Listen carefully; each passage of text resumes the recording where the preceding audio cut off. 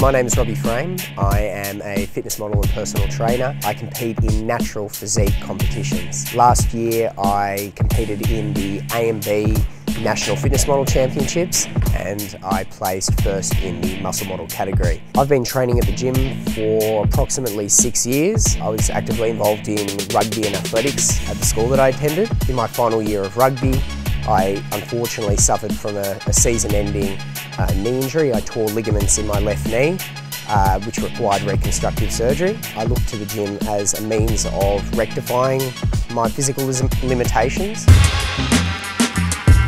Whether I'm dieting down for a competition, whether or not I'm building up in my off-season, I will always incorporate squats, deadlifts, and any form of pressing movement. At the moment, I'm proud to say that my squat is at 210 kilograms for a 1 rep max, and my deadlift max is 245 kilograms. The reason I really like those exercises is because they're basic compound lifts, they're powerlifting lifts, which contribute to size and strength.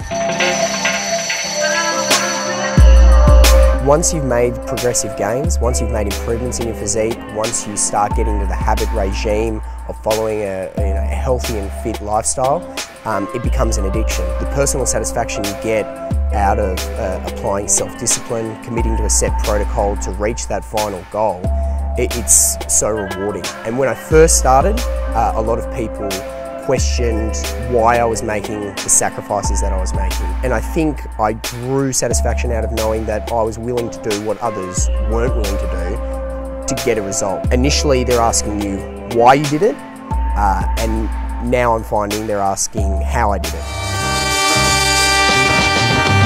In terms of supplements, I like to keep things fairly simple. To start off the day, I'll have a multivitamin. For pre-workout, I'll probably have 1 scoop of EHP Labs Buzz or OxyShred, and I'll usually have about 5 grams of EHP Labs Create. Creatine monohydrate is a supplement that is always featured purely because it's a proven supplement that has worked scientifically to build strength and size. When I'm working out, I'll usually have EHP Labs Beyond BCAA. During post-workout or throughout the day, if I don't have time for a meal, I'll often have 1 scoop of EHP Labs OxyWhey.